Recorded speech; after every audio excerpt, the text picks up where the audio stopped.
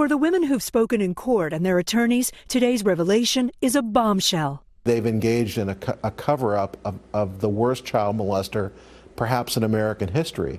Nearly a year before the public would first learn about accusations against Dr. Larry Nassar, a top official at the U.S. Olympic Committee knew. The head of USA Gymnastics at the time, Steve Penny, sent an email to the current chief security officer for the U.S. Olympic Committee, Larry Boondorf.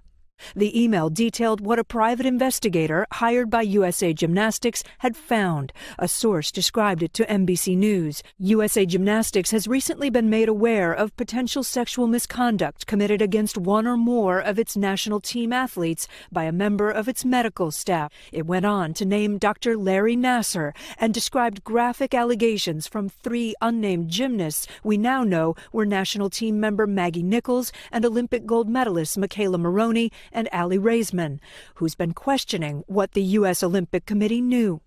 Why has the United States Olympic Committee been silent? According to a spokesperson for the USOC today, Boondorf never told anyone else at the USOC about the email because he was told not to share it. The email was labeled highly confidential, and USA Gymnastics had told the U.S. Olympic Committee the FBI was handling things. I represent close to 30 little girls who were, young teenagers who were molested after they received that email. Emma Ann Miller was treated by Nassar in 2016. I'm possibly the last child he will ever assault.